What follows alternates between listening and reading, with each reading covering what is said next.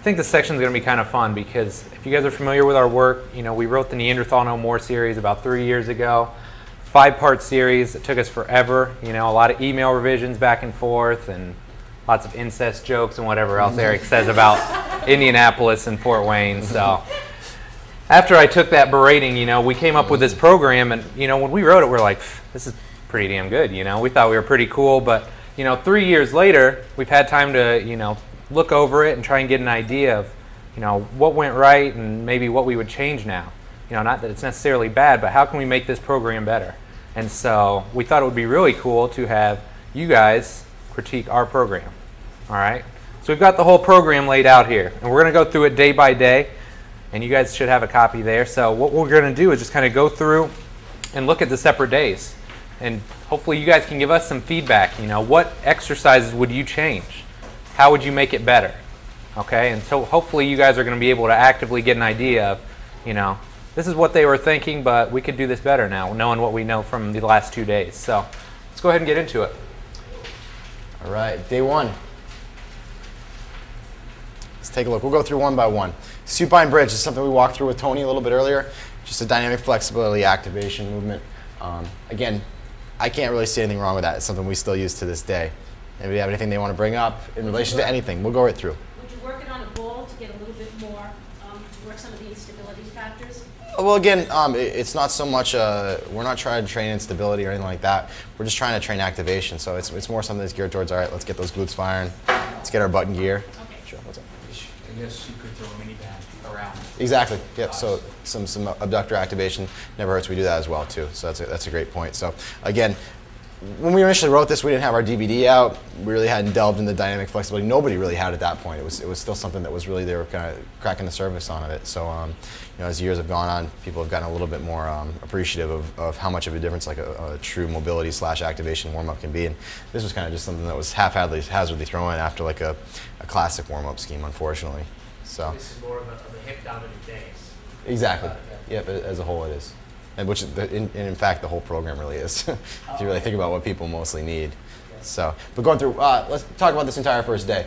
What issues do you guys potentially see, stuff that we might be doing a little bit differently right now in light of some of the stuff we've talked about this weekend? Throw some ideas around. So would you do a warm-up with rolls? Exactly, yeah, so again. Much better warm-up. I mean, that was pretty, when you just do 2 things to warm up, you know, there's a lot more to a warm-up than just, I mean, obviously we want to groove the right movement pattern to get the right muscles working, but there's something to be said for just raising core temperature, you know, improving the active flexibility. What's the goal of the program? Again, the whole goal of the program was postural correction. I'm sorry. That's all right. 5 articles. Okay, no, that's fine. Actually, they were Cressey and Robertson on those articles. Just no, I'm kidding. Only because I'm in order. Not preference. Keep telling yourself that. Yes, starring. The warrior run stretch, that's actually a yoga stretch? Long stride, reach up overhead. So just like the hip flexor stretches we did with Tony a little bit earlier, just with the overhead reach to increase the actual stretch itself. So again, that's something I would tinker with too much. Sure. Let's say the first thing you get rid of the side hip thrust just because you see we focus more on stability as opposed to the ring. There you go. Exactly. So again, that's more of a QL exercise that trains a little bit more dynamically. Okay, so we're changing, going into like a lateral flexion type thing and coming back up. Again, I'm not doing nearly as much side bending stuff. Again, we're trying to promote rotation, so we'd probably go ahead and throw in something like a side bridge here instead. Sure. Probably get rid of the dead bug. Yeah, you know, dead bug was never really my cup of tea. I know that was always something Dead bug Mike liked. died 3 years ago. You lie on your back with your hands and feet up. Oh, okay. And you're Exactly. working in the transverse plane. The biggest thing about the dead bug is it's got to be coached properly, and you got to have a pretty good client to teach them the right movement pattern, because if they don't know how to do it or you don't know how to coach it, it's not going to be effective. They're going to get movement at all the wrong places, and you're just going to reinforce all the movements that we're trying to correct. So That's the interesting thing about collaborative efforts. Dead bugs was never really my cup of tea, but Mike had done a lot of work with you know, some different stuff. He's a dead bug guy. yeah. He's been called worse. So So the the second station, B1, B2, snatch grip deadlifts and IT band stretch, and you just doing that to facilitate each set? Like, in other words, are you doing just A1, A2? Yeah, again, it's a little bit of something we know people need to be getting stretched out in between sets, so we might as well do it while they're while they're resting anyway. So it's not so much a matter of the stretch being important at that specific moment in time. It's just a matter of, hey, if they're standing around, let's give them something to do. Oh, I see. Okay. Yeah, but in the snatch grip deadlifts, I'd still keep those in there. Again, it's a great movement for teaching lifting posture, and really forces people to stay nice and upright. So one of our big emphasis is that they need to be very strict. I mean, you can pull snatch grip deadlifts with a very kyphotic posture and everything, but in this case, we really wanted people to stay nice and upright. So I mean, that's really all we were looking at for day 2. But I think really these are your babies down here, and also looking back, I probably would have done like a dumbbell step up first. Again, bringing that resistance up, changing the center of gravity early on in someone who might not have the best frontal plane stability right off the bat. It's probably too quick of a progression. We want to back it down just a little bit. Also, it's very sagittal plane dominant. That's exactly what I was going to say. There's not a lot of transverse and frontal plane stuff in there. A barbell step up, you can do a lateral lunge. That's a big misnomer actually, because people don't understand single leg stuff appropriately.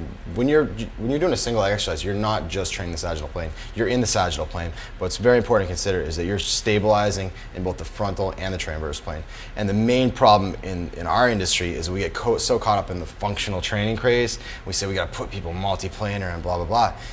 People shouldn't be in other planes if they haven't mastered the sagittal plane yet. And that's a big issue. I mean, we talked about doing things correctly before we do things differently, and people have no place doing lateral lunges if they can't do a straight on lunge. So again, I think from a purely movement standpoint, I think that's something that would have been attended to well in the mobility warm up and stuff. But sure. That goes for every exercise. Yeah. Every exercise is 3 planes. Yeah. You're resisting motion Right. in all planes. It doesn't matter whether it's sagittal plane and movement exercise, they're still resisting motion in frontal and transverse. If it's frontal plane exercise dominant, you're still resisting motion in the other planes. It doesn't matter. So it might not have to be a dynamic movement in the frontal plane. It could be a lateral stationary sort of lateral split squat. So that's not that whole. Yeah, Right. It doesn't matter. It still takes you and puts you into a different plane of movement, biased. Again. Whereas that's very. And again, that's something like we said, I think that if had there been a more comprehensive warm-up, that's the place to address it. I'm a firm believer in using my resistance training session to apply resistance, and you're not going to be able to load people really, really well in different planes, unfortunately. But you do make a great point. People just need to get out of their comfort zone sometimes, and from a pure mobility standpoint, the more we can get them into different ranges of motion, just in our warm-up especially, I think that's going to make a big difference. But I mean, the big thing with the sagittal plane stuff, single leg exercises, again, remember that it's also a big challenge in the frontal and the transverse plane, even if you're not necessarily moving in that. So, even more so than what you're going to get with like a squat or a deadlift. But that's an excellent point. And the bottom line is, I think you're already seeing the downfall of the cookie cutter program. Because, I mean, if we look at the difference between a 20-year-old athlete that's got bad posture and an 80-year-old woman that's got bad posture, it's going to be totally different with regards to our exercise selection, loading, and all those things. So, we always have to individualize and make it as customized as possible. Yeah, this is pretty much the last cookie cutter program I think I wrote. I don't know about Mike. Right. There's not much more to it, so moving on. Day 2. What are we looking at here? Anybody who can throw some ideas our way? Pick out whatever you can think. Sure, go ahead, Mike. Throwing wall slides there, dip shrug. Maybe even at the end, depending on individualization, EQI for either push up or the split squat instead of like the static pec stretch in the beginning. I like how he's thinking, man. That's good. A Yeah. couple weeks ago in Syracuse too. He's a good. Okay. Mike, So he's Mike cheating, knows his huh? stuff. Wood chop around instead of from high to low, from low to high? Or from Truthfully, I probably wouldn't even have put wood chops in here, because chances are a lot of these people are going to be so messed up that they're not going to be ready to train rotation anyway. So I would have hammered on a lot more stability. We would have been doing a lot of side bridges, maybe even some like suitcase deadlift to keep it purely like more of like a linear movement rather than or sagittal plane, I guess is a better way to describe it. But the thing that jumps out at me just going in order, pronated medium grip row.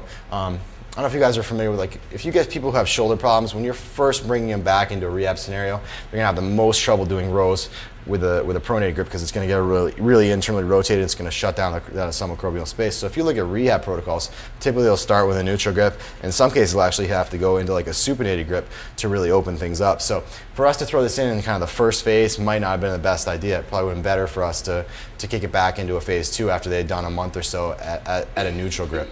And again, this you know, if we're talking with purely healthy individuals, it's great because, again, you go into a pronated grip, you're internally rotated, so you're facilitating the external rotators. So from a postural correction standpoint, it's great. But when you consider that some of these people might have had some residual shoulder problems, it might not have been the best thing to, you know, kind of throw them into. Would you consider doing it like with dumbbells bent over, where you start pronated and finish? It's not a great way to do it. Exactly. So the only thing that's a little bit trickier is, you know, there's a little bit more of a tendency to cheat in beginners with the dumbbell rows. So, I mean, I'm a huge seated row guy. I mean, I won't lie about it. And some people will call it kind of a namby-pamby exercise, but it fixes things. Yeah. You know, it works out really nicely. But again, in addition to what Michael talked about, we also looked a lot at just doing things correctly instead of differently. We know how many people can really screw up face pulls, and honestly, I'm not a huge fan of any kind of real like extension work. It just tends to beat up on a lot of people's elbows, and the reason we threw it in here is because we didn't want to do a lot of pressing at the shoulder girdle, and this was before Mike and I really knew a lot about using like eccentric quasi-isometric. So like Mike said, throw in some kind of like a push-up iso hold instead of that. So again, let's still train him at the shoulder girdle, but let's make it productive instead of stuff that's actually going to contribute to the problem. You're not actually going into a full dip. You're just working the serratus and all that. It's still on my keynote just because of the fact that it's behind you. You can do them on a regular dip stand, but you know, as a whole, a lot of beginners just don't have the motor control to keep that scapula tucked tight to the rib cage. So it might be too advanced an exercise for them. So I do like more of a scap push-up, like a supine dumbbell protraction, something a little bit more isolated, because that's more of an integrated movement pattern. What's B2? B2, decline barbell extensions. So like on a decline bench. Okay. Yeah. Exactly. Well, and I think the biggest thing when we look at this page, you know, we went through a lot of these exercises today, so it's what Eric talked about earlier. It's not necessarily doing different things, it's doing things right. And, you know, there's some complex exercises here. How many people are going to be able to perform them the way we want them to be performed? It's all about proper execution, and just most people aren't going to be able to do a lot of these right. That's why writing programs on the internet is tough. Matt, what's up? I was going to say, if you did want to include the road chops, maybe is this including the warm-up? I'm sorry, no, this is just the actual training sessions themselves. Okay, so I'm saying maybe even if you wanted to put the road chops in the beginning as part of if you were using those. Yeah, I might use them in subsequent phases more than I would in kind of the first phase. But you know, again, I think we just missed the boat on rotation for a long time. There were so many people saying, yeah, you know, it's functional to performance. We got to train rotation hard. And you know, a couple of years later, here we are sitting with a lot of people with bad backs and extension rotation syndrome. Like, what went wrong? So I think we're finally starting to catch on that we need to get stability instead of mobility. But yeah, as a whole, I mean, this entire like rotator cuff slash scap stability little circuit right here could really mutilate shoulder health if you do it wrong. So it's important to do things correctly. To our credit, we did write up exercise descriptions for these, so hopefully that people actually pay attention and aren't jacked up folks all over the country waiting to sue us. So, Day 3. take it away, Mike. What do you guys, we did actually throw in a split squat DQI here. The walking lunge might require too much stability for someone at this point. What would you swap it out with? Probably static split squat. Either or, just so they have better control through their pelvis, you know, a static or we went through the reverse lunge today, either one. Static today, exactly. Just a more basic version. I mean, that's a pretty aggressive exercise for somebody that might not be able to perform it correctly. Talked about stepping back is always going to be easier on the knees than stepping forward. So whether it's stationary or moving around a little bit. Okay, question? I was going to say, like, day 1 and 3, would you be better off rolling the IT band and trying to stretch it? There you go. Another great question. Remember soft tissue work for the IT band. You know, I mean, we need to fix whatever the problem is up top and figure out what's going on. But yeah, soft tissue methods are the way to go with the IT band. I mean, you can stretch it, but I just don't see as good of results as when you get some good soft tissue work. Self-stretching your IT band more. Anything, external rotation tends to be the best way to get at it. In my experience, because there aren't really a ton of ways to internally rotate the femur. So if you get into like a full external rotation stretch, you can usually get at that IT band. But generally speaking, you're working a lot more on the TFL, and the soft tissue work's what's going to get on that fascia a lot more. Otherwise, you're just working through the TFL. It's kind of a mixed. One that you talked about, push-up, where you elevate your those blocks out there, and we have them for the Olympic weightlifting. You just elevate your shoulder in there and drive, push into the floor to maximally contract your TFL or something, and then let your hip fall towards the ground, maybe something. Yeah, I mean, another classic stretch for the TFL is they'll actually have people elevate one foot on a book, and what that automatically does is it pushes one side into adduction. So again, you put the abductors on length, you tighten up your glute, and it automatically puts a lot of pull on that TFL and the IT band. So that's an old stretch that's been around in Kendall for a while, but certainly one that's. What it'll do is it'll actually set a book on the floor. Just elevate yourself about an inch, and on that one down side, what you're going to do is actually just tighten up the glute on this side. So by elevating one leg, you actually slip this hip into adduction. So we know we go into adduction, we're going to put the abductors on a maximal length. And what we do is we tighten up the glute. And what that does is it has a little bit of a pull on the IT band. So this is a very, very subtle stretch. You're not going to expect a lot from it. A classic IT band stretch, you fix somebody against the wall, you kind of put the knee behind and try to get into full adduction. But it's not an easy thing to get a lot of range of motion in adduction, so you can't stretch it that way. So as a whole, I think that the stretches that we do to try to get it into external rotation are probably our best bets. But like Mike said, if we want to get on the IT band, you got to get in on the fascia with soft tissue work. Sure. Just noticing that you're starting with the heel elevated front squats. I mean, the elevated heel is for tight calves and tight hip flexors. So maybe it would be better to start with the calf stretch. There you go. See, my feeling right now is what I'll do is I'll check them barefooted, or not barefooted, but in their regular shoes. Can they squat and get it? If they can't, maybe we'll elevate their heels just to see if is it a calf issue or is it a hip flexor issue. If we find it's a calf issue, I'll often let them squat with the heels elevated. You won't go above like a 5-pound plate for about a week or two. Beyond that, if they haven't fixed their calf flexibility, then they're not really serious about training. So they have 2 weeks, in my opinion, to get their calf flexibility around. And most people will actually come around within a few minutes if they do, the proper mobilizations. Even some soft tissue work can really clear things up in a short amount of time. So that shouldn't be something that they need to become dependent on. It shouldn't become a crutch. Sure. Do you take the pull down and reverse crunching? You got it. Exactly. PDAs. Stability versus movement. You Yeah. got it. Sure. Why don't you guys put the split squat EQI after walking lunges? Again, there's more of a dynamic movement, and this is a little bit more of a static hold. So we use that as a little more of a finisher. That's how we talked about it. There are some guys that'll use it as their sole training method, but generally speaking, if you do more of an endurance thing like that, you probably don't want to throw it in before you do dynamic stuff. But like Joe said, probably might not even have been the best idea to do a lot of walking lunges. This is actually relatively, if you have someone who's doing things wrong, this actually turns out to be a relatively quad dominant workout. I think I missed earlier. What EQI? Eccentric quasi-isometric. So like the push-up holds and the split squat holds, it starts out as an isometric. As you fatigue, you start to slip into eccentric action. So it's kind of active muscle lengthening. It's more of an active stretch. Would you maybe go that for the end of the workout? Would I save it for the end? Yeah. Exactly. We did some pull-throughs, and that was really about the end of lower body stuff. So again, I guess in retrospect, yeah, you're right. Pull-throughs and pull-down abs beforehand probably would have been a better way to approach it. Probably would have been better to leave pull-down abs altogether out. And when we started with the EQIs, I don't know if we necessarily were using them just for the muscle lengthening effect. We were also using them more for an activation exercise. I don't think we really realized, if we put this at the end, not only are we going to activate the right muscles, but get length back as well. So I think that's something that we probably changed in the last couple of years. But another thing that I would change is the performance of the lunge stretch, making it, I think I've talked to a couple people, making it more of an active stretch right from the beginning. We're always talking about people that are anterior tilt, so almost trying to posterior tilt and fire the glute, so we get more of an active lengthening of that muscle and regrooving of the proper pelvic position. So it's something really simple that we can add to make it more of a functional or active type stretch. Nice. This is good stuff. You guys have been paying attention this weekend. It's encouraging. great. Say that also Sure. with Spider-Man.